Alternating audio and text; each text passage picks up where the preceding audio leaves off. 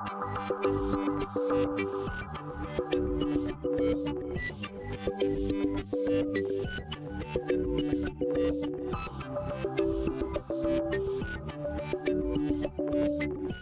it's Zach from Howchoo. Welcome back. Today I'm going to show you how to build your own Raspberry Pi power button. Now, as you probably know, the Raspberry Pi doesn't come with a power button built in, and that's intentional to save on both cost and encourage you to do projects like this, which is the whole point of the Raspberry Pi. And you need a power button to shut it down safely. You can't just like rip the cord out of the wall, as I've covered before in other videos, because anything that's being written to memory at that moment is going to become corrupted. Like, imagine if you're using RetroPie and you're saving a game and in the background it's saving or something like that, or it's writing some cache files and suddenly power is cut. Well, then those files are incomplete, and it's not like they're just going to magically know, how to repair themselves. So you always want to shut it down safely. And so what I'm going to show you how to do is make your own Raspberry Pi power button that will safely shut it down when it's pressed, and then also wake it up. Now, if you prefer a written guide for this, I've also linked in the video description to the Howchoo guide for this very topic, as well as a link to all the tools and materials you'll need to do this project. Now, things you're going to need for this project. If you don't have a soldering iron, you can actually buy pre-made buttons, and I'll link to this in the video description. But if you do have a soldering iron, this is a really easy project. All you're going to need is a normally open button, and what that is it means that the circuit is open until you press it, and then once you press it, it closes the circuit. There are also normally closed buttons, which are closed by default, and when you press it, it opens the circuit. So this is a normally open circuit. The switch is open, right? And then when you press the power button, it closes it. Okay? Now this is actually a normally closed circuit. And when you press the power button, it opens it. Now, if you're not sure if a button is normally open or normally closed, you can use your multimeter with a continuity tester and just carefully put them on the pins. Okay, now it's not making any sound. Once I press it, it does. That means it's normally open. Okay, let's find a normally closed switch. Now, that one only beeps when the button's released. That's normally closed. Okay, here's what you're gonna need. So you're gonna need a normally open power button. You're gonna need 2 female jumper wires. So these are for doing like breadboarding or connecting things. You need the female one, which doesn't have the pin, and we're gonna cut this off and solder it.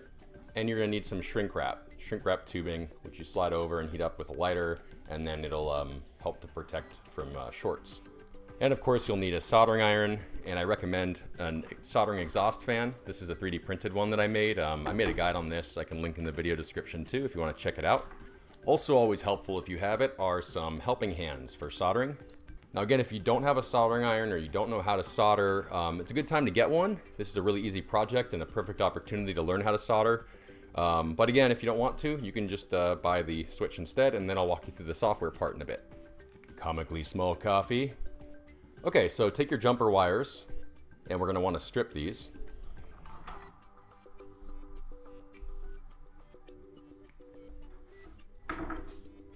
Then use whatever wire strippers you have or a pair of scissors to carefully strip these wires.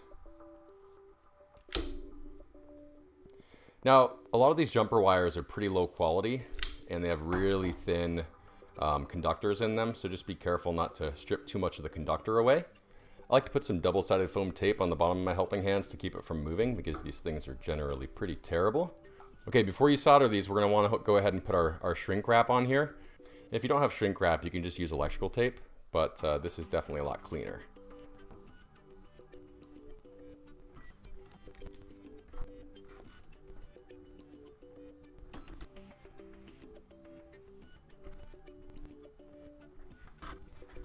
All right, it's not the best soldering job. It's kind of hard to do it with the camera here.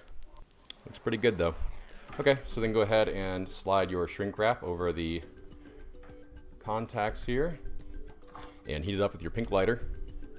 Sweet. All right, just to make it extra pro, I like to put this guy over here and just cover it up fully. Try to use indirect heat when you're heating up shrink wrap. I'm kind of impatient.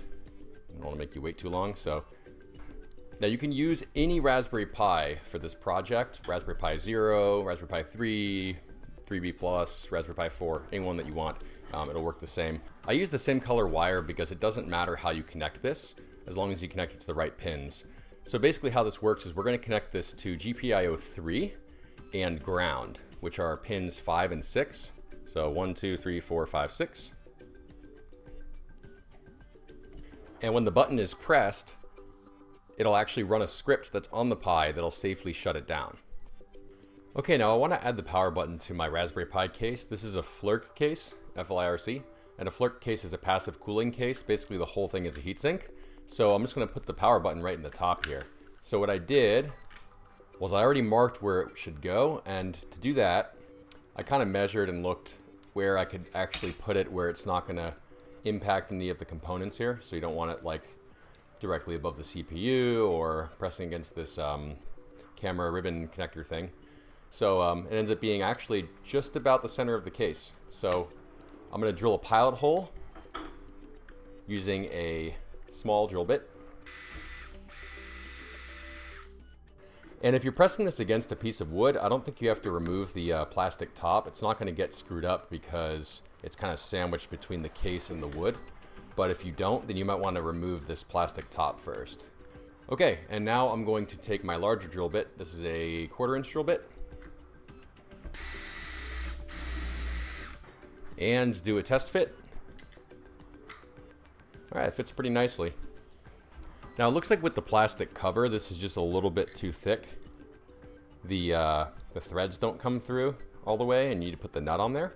So there are a couple of ways to solve this. One is we can just get rid of the top and not use it. It's just aesthetic anyways, which is probably what I'll do. Or we could drill a larger hole just in the top so that the nut can fit in there.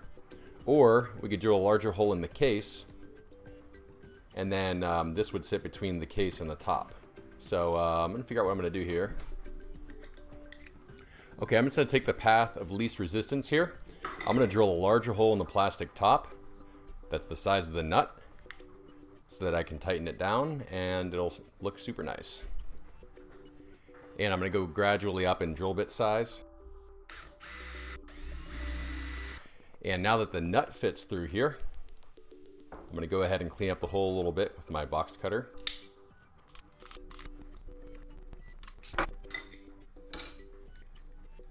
And reassemble everything.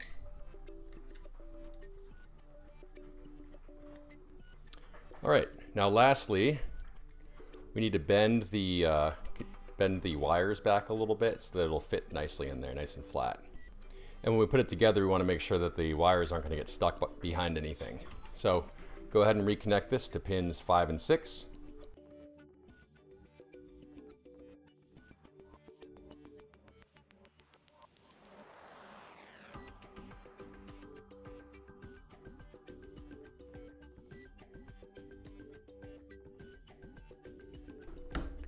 There you have it. And that is how you add a power button to your FLIRC case. So now I'm going to walk you through the software part. Okay, so after connecting your Raspberry Pi and letting it boot up, you're going to open up terminal or command prompt, depending on if you're using Mac or Windows. And then you're going to connect to your Raspberry Pi remotely by running SSH pi at Raspberry Pi, where Pi is the default username and Raspberry Pi is the default host name. Now, if you're using RetroPie, it's actually going to be Pi at RetroPie. And you can always connect to it using your Raspberry Pi's IP address, 192, whatever, if you know that. So we're going to do SSH pi at Raspberry Pi. The default password is Raspberry.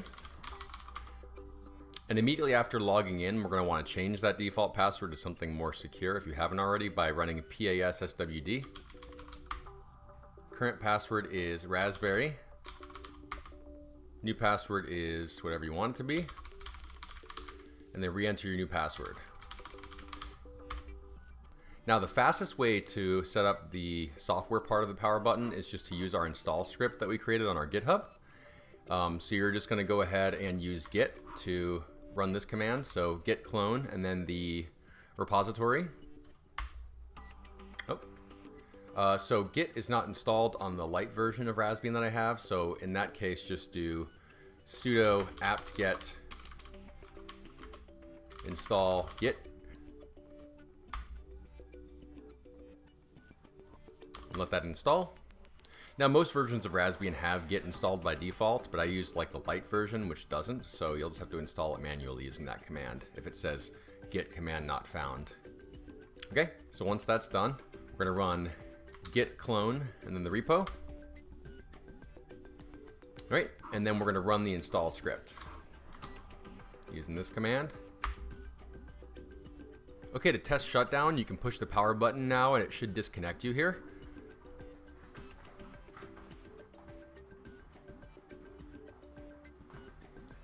Alright, you can see the connection was closed because I pushed the power button.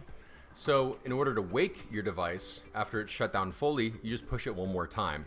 Now there's one important thing to note. If you have a Raspberry Pi 4 and you press the button to wake it and it doesn't work, then you're going to have to do one more step. In a nutshell, there's a feature for the Raspberry Pi that they removed on the Raspberry Pi 4 for some reason, and they've added it back. But in order to get the updated firmware, you have to use a bootloader. So if you bought your Raspberry Pi within a few months of it coming out before they updated the firmware, then you'll have to do this step. If you have any other Raspberry Pi, or if you have one that came out many months after it was released, when they've actually updated the firmware, then your wake command will work automatically. So if your wake command, when you push the button, it doesn't wake your Pi up, then you'll need to do this step. So again, I have a link to this in the full guide in the video description if you prefer that. So basically what you're going to have to do is you're going to have to download the new bootloader for the Raspberry Pi and load it onto another SD card and then stick it in the Raspberry Pi, and that's it. So if you don't have an extra micro SD card, then you can back up your existing one and then you can load these files onto it, and then when you're done you can restore it back. So basically you're just going to have to take a micro SD card formatted as FAT, which is what you'd normally do for the Pi, and then download the updated bootloader, which I have in the video description. I put it in the video description instead of showing it in the video because in the future you'll download it from the Raspbian downloads page, but right now you're going to download it from basically a Google Drive that's provided by the Raspberry Pi Foundation. So I don't want to put the link in the video and then it's going to change. So it's in the video description so that when it's officially released, which should be just in a few weeks from when this video came out, or a few months, then I'll go ahead and update that link. So once you download that zip, you'll see there are 3 files, and the instructions are actually in the README file here if you want to read them. But basically what you're going to do is you're going to take your blank micro SD card that's FAT formatted, and then you're going to go ahead and copy these files onto that card. Okay? Eject that card from your computer, and then insert this card into the Raspberry Pi. And then go ahead and put power onto the Pi, and then wait for 10 seconds. And once the bootloader is done, then the green LED will start blinking rapidly. Okay, so after about 10 seconds, you can go ahead and remove power from the Pi, put your other SD card back in, power it on, and now your power button will both shut down and wake the Pi. Now again, you only have to do this if you have an early Raspberry Pi 4. Once this new EEPROM firmware is released, it's going to start being used in manufacturing, meaning all the new boards will have it. This problem actually affects a lot more than just this power button. Any kind of Raspberry Pi hat or accessory or board that relies on being able to like wake the Pi and, you know, from a deep sleep or off state with GPIO is having this issue. So this actually affects a lot of people, and it's a really well-known issue. But in the future, when you're watching this video, it's possible that you have a new Pi 4. You don't have to worry about it at all. Anyways, I hope you learned something today, and I really enjoyed putting this video together for you. And if you enjoyed it, be sure to subscribe. Check out howchoo.com for other great Pi and other tech content. And as always, thank you very much for watching.